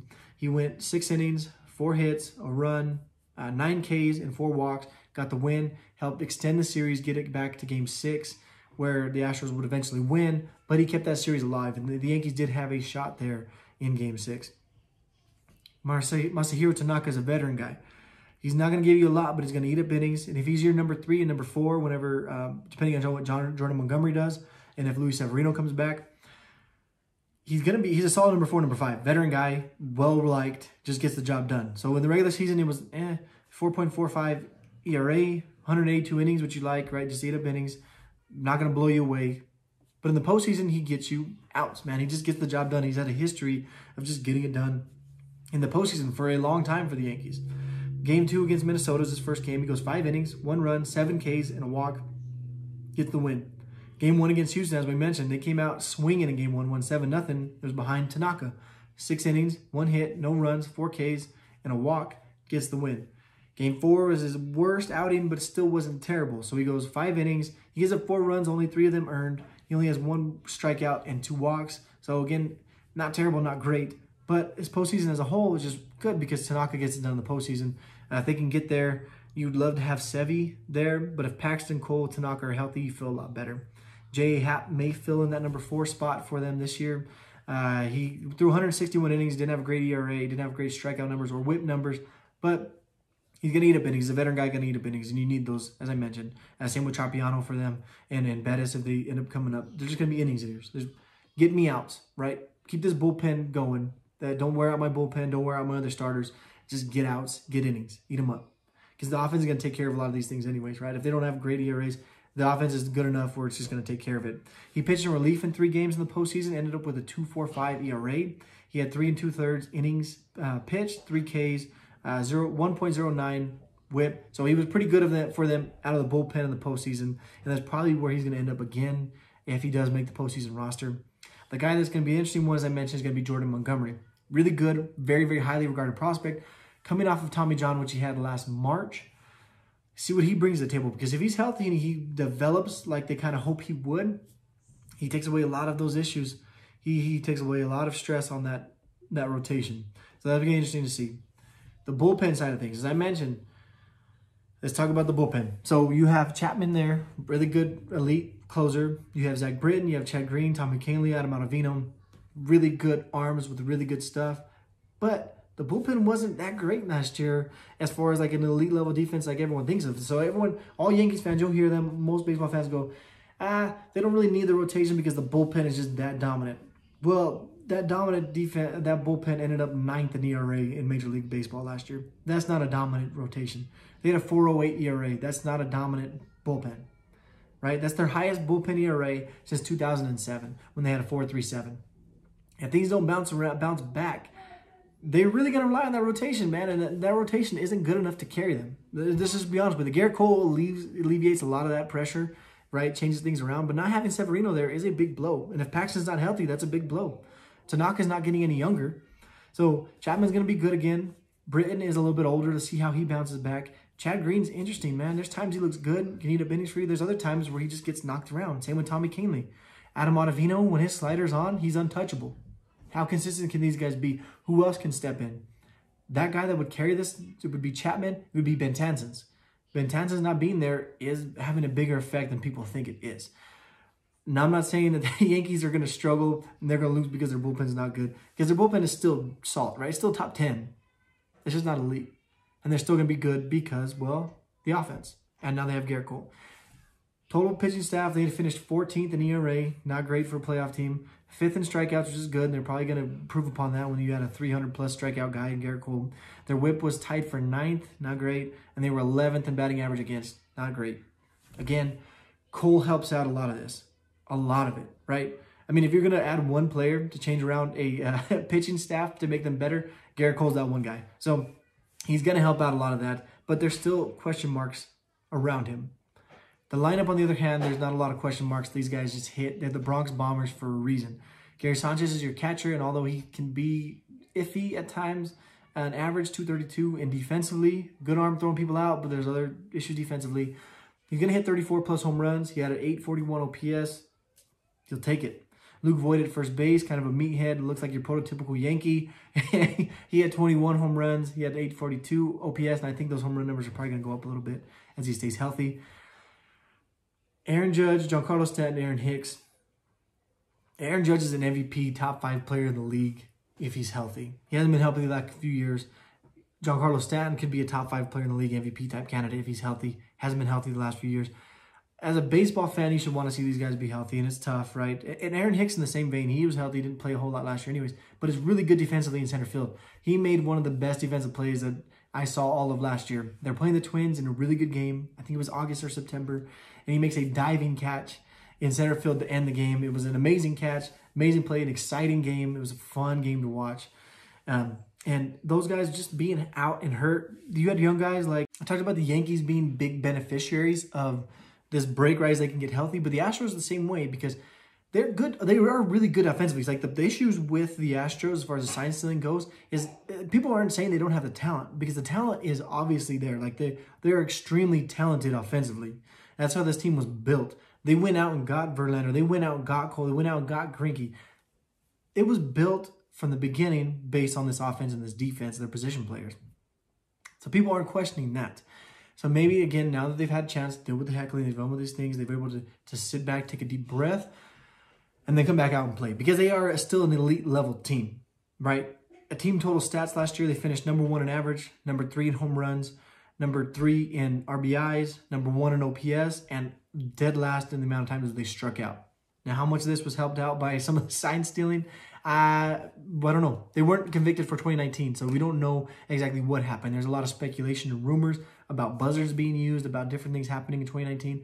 There's no definitive proof on any of those things, so we don't know what they did. We know that they still hit during the postseason, a lot of them, though, and that it was not used during the postseason outside of that 2017 season. Because in 2018 and 2019, Major League Baseball started to put delays, and they also started to put Major League staff, personnel, all throughout the stadium to prevent these things because the rumors were happening long before the investigation took place.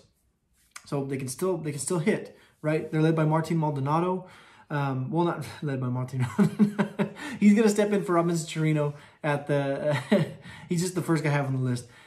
He's not going to do much for you offensively, but he's going to be a solid backstop for you. He has played better in Houston than he has other places. Maybe there's something to it. But he's going to be your backstop now that Chirinos is gone. Yuri Gurriel, he was a rookie in 2017. I'm not the biggest fan of Gurriel, but he is a solid player, right? He hit 298 last year, 31 home runs, 104 RBIs, 884 OPS, solid. Jose Altuve is long known to be solid, MVP in 2017. Say whether you will. We used to be a huge fan of Altuve right now, and we'll see what happens moving forward. 298 average, 31 home runs, 903 OPS, solid year last year. George Springer, he's going to be a free agent this offseason. And that's another thing I'm curious to see what happens, right? Is these Astros players now have this stigma over them, and they're, right, there's a lot of respect lost for them, and they're looked at in a different vein. Last year, if you'd told me Springer's becoming a free agent, for sure he was going to get a big-time contract. Teams are going to be fighting over who he signed with.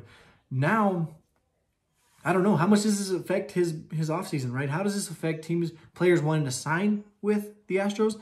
And how does this affect the players from the Astros wanting to sign somewhere else?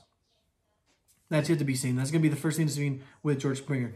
Last year in 2019, he hit 292. He had 39 home runs, 96 RBIs, and a 974 OPS. He puts up numbers like that, people are going to sign him regardless, right? He bounces back in 2020 and does that again. Yeah. Especially what he's done in the postseason. Teams aren't going to care about the rest of it. The guy can just flat out rake. Alex Bregman, again, MVP runner-up. If he was going to be a free agent, which is not going to be for a few more years, people are going to get him. He was runner-up for the MVP for a reason. He had 296, 41 home runs, 112 RBIs, 1.015 OPS. And that 3-4 in that lineup, or 2-3, probably what those guys are going to be. Nasty in Springer and Bregman. Carlos Correa fits in behind him, and he's the one that's kind of regressed the most and has dealt with this the worst, in my opinion. He's just acted like a baby about all of it. Again, that's just my opinion. He looked terrible in spring, but he had 279, 21 home runs, 926 OPS, which is solid. His defense has kind of waned a little bit, but still solid.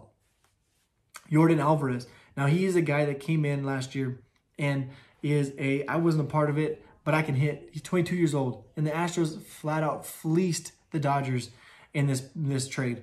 They got Yordan Alvarez for Josh Fields, a reliever that didn't really even pitch for the Dodgers and was let go.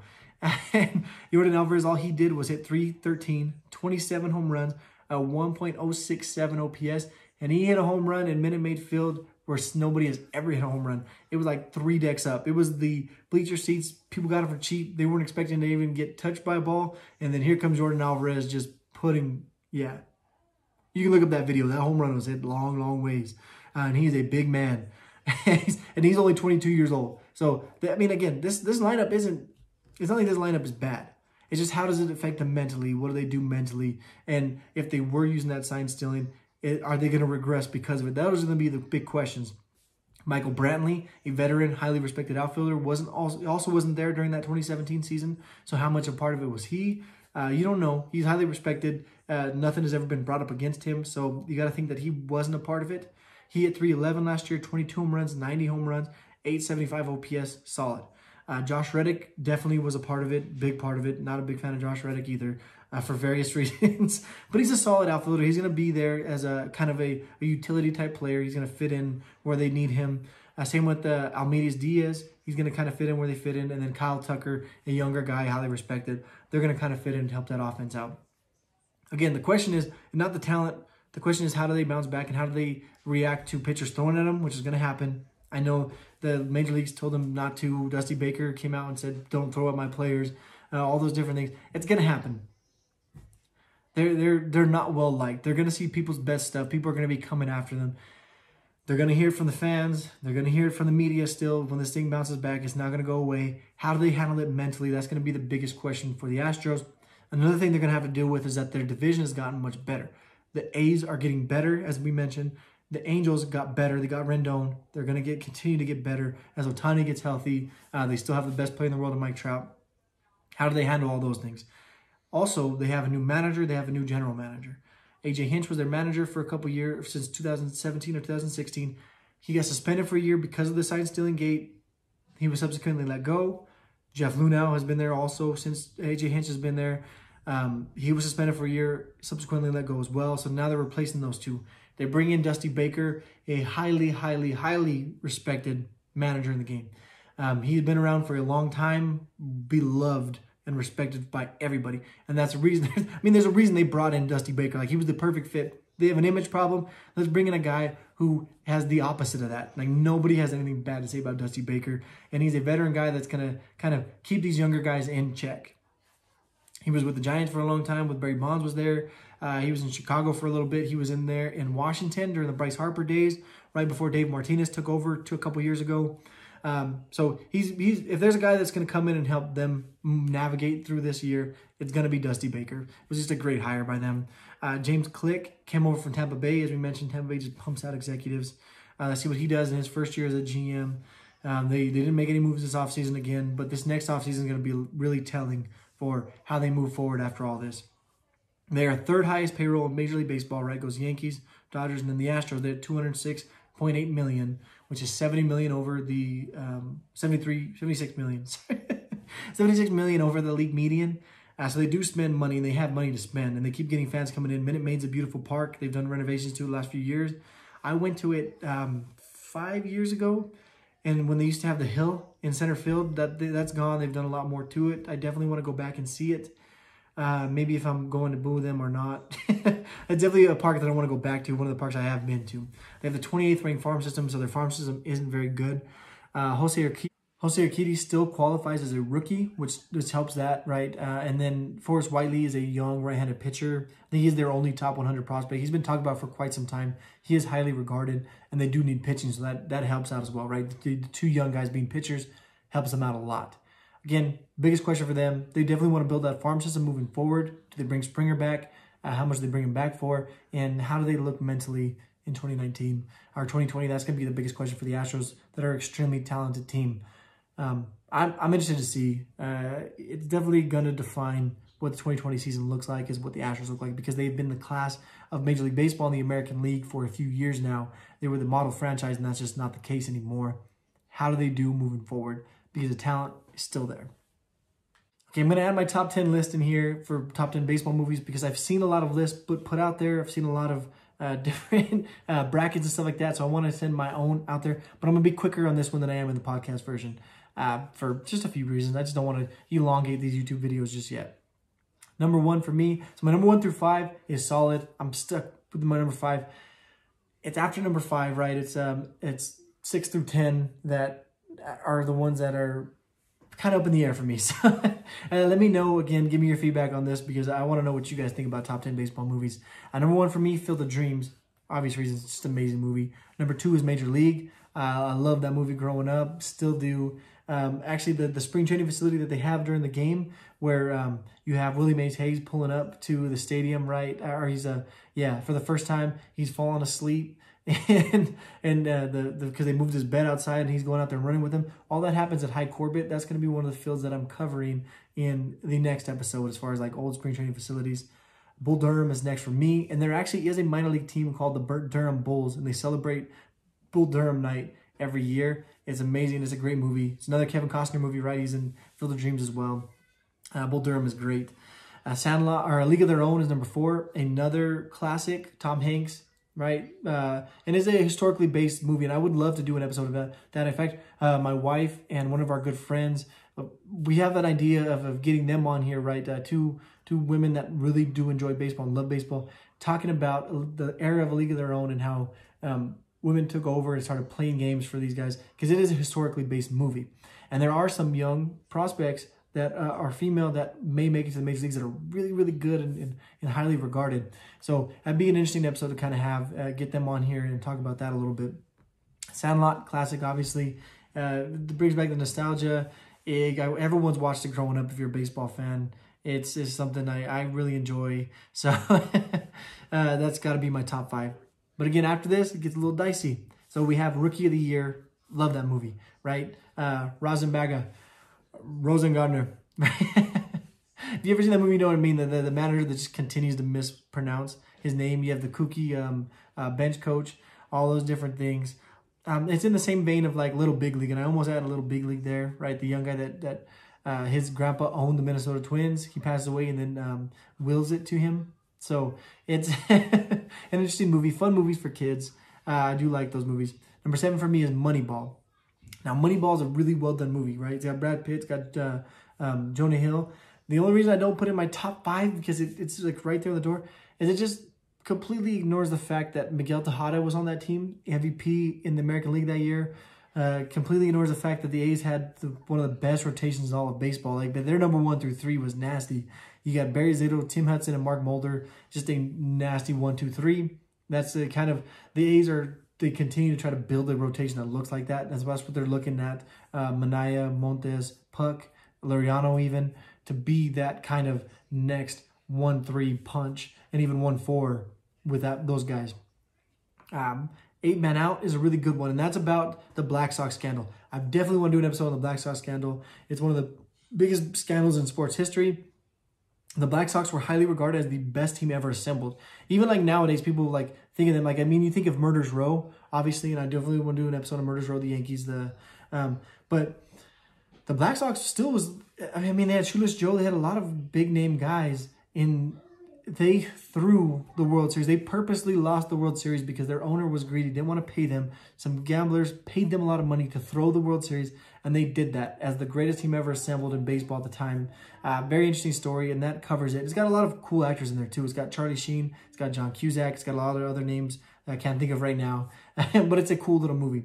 Bang the Drum Slowly is another old school style movie that I really enjoy watching. It's a classic. It's highly regarded as one of the best baseball movies ever made. If you see like normal lists, you'll see Field of Dreams, you'll see Man Out, you'll see Bang the Drum Slowly on there.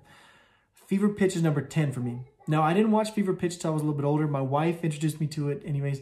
But I do like romantic comedies, and it talks about the 04 Yankees that won the first, or sorry, sorry Red Sox fans, the 04 Red Sox. They won the World Series, breaking the curse of the Bambino, right? 100 years without a championship. And Fever Pitch kind of follows it around with Jimmy Fallon and Drew Barrymore. It's a fun movie.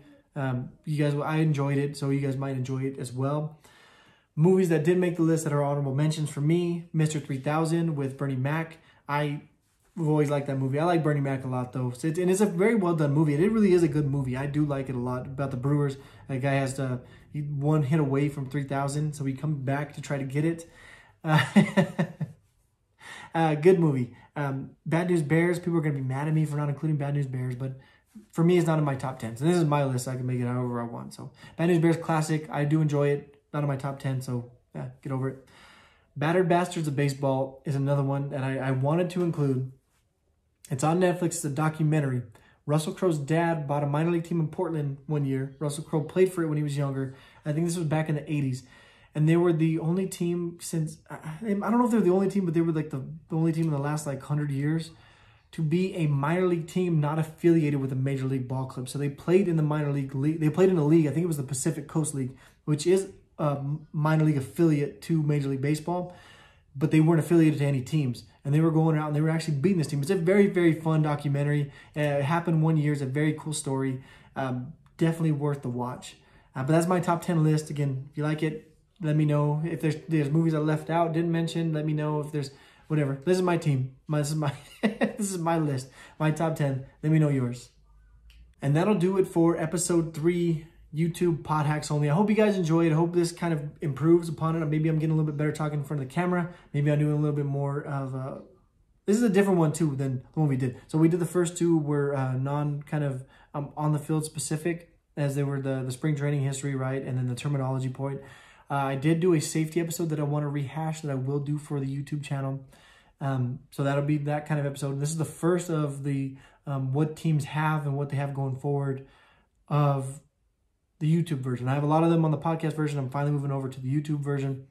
Hope you guys enjoy it. Again, give me all your feedback. Give me all of it. I want all of it. Whatever it is, good, bad, indifferent. Just let me know what you think.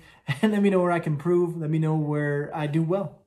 So, and all my information is right there. It will always be there in every episode, right? Twitter, Instagram, email, website, all those things right there.